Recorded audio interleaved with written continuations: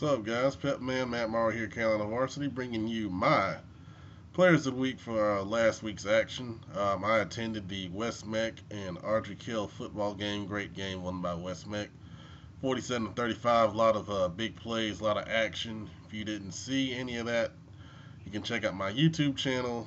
There's some highlights there. Also on Twitter, I have most of the first half on Periscope.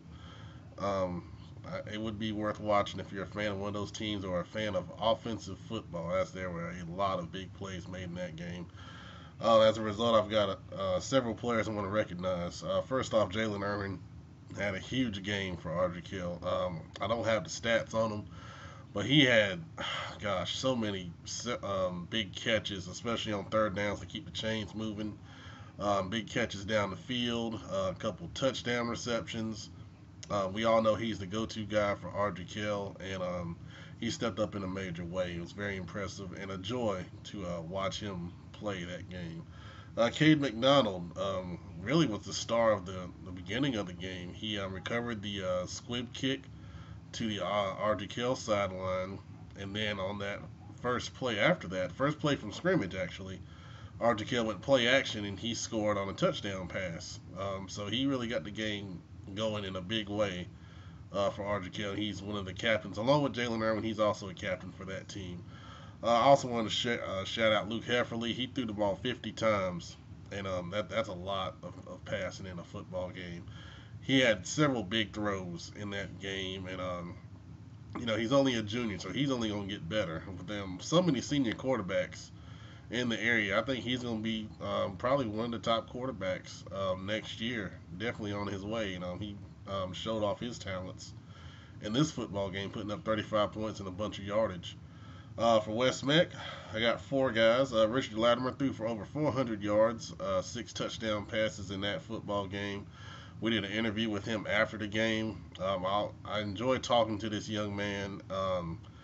Very proud of his talents, and proud of what he's accomplishing over at West Meck, putting them on the map. Check out that interview on my YouTube channel if you haven't seen it yet. Also, both of the Brown brothers, definitely players of the game. De'Ami Brown had the play of the game, the 91-yard pick six in the middle of the fourth quarter that really flipped the game. Gave West Meck a 2-touchdown lead that they wouldn't relinquish. He had a couple of other touchdown receptions from Richard Latimer. And his younger brother, Coffee Brown, a lot of people are calling this kid the fastest kid in the state. And after what I've seen, I really tend to agree with that. This kid made a couple of big plays, especially I remember one in particular. Ardrey Kill had just scored to take the lead, I think a 1-touchdown lead, and then West Meck came back on the first play and hit him down the middle for 80 yards. And I mean, he just makes it look so easy on these big touchdown receptions and big plays that he gets. Very impressive for those Brown brothers at West Meck. And also have to shout out this kid, Zaire Jasper.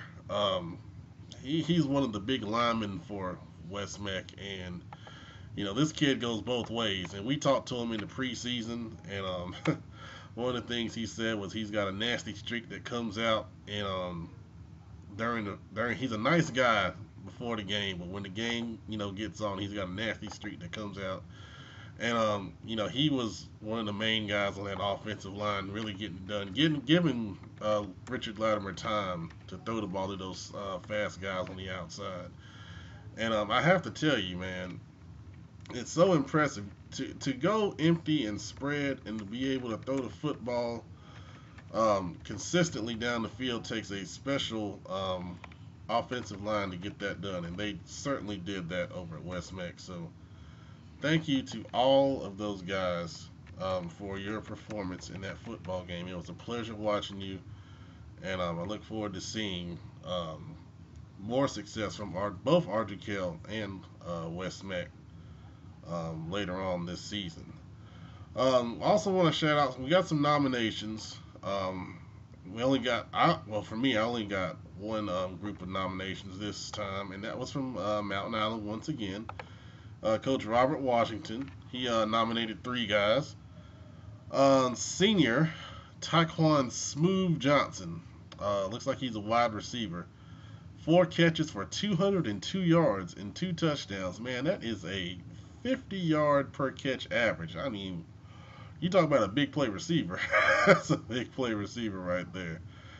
He's got to be pretty smooth to do that. And he's a senior. And this one is a junior. Looks like junior quarterback Kyle Holcomb.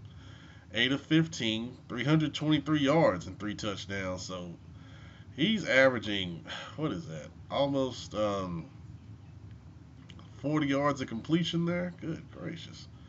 Throwing the ball down the field for real. And last one, junior C.J. Stephens had 6 tackles, 1 interception, and that interception was a 90-yard pick 6 touchdown. So Mountain Island once again getting it done. Thanks to Coach Washington for sending those in. Dale has some more nominations on his side once he does his part of the video. But that's what we got this week. Thank you guys for watching. We appreciate it. Please send in more nominations. We'd love to recognize everyone that did a good job in Friday Night Football. Thanks a lot.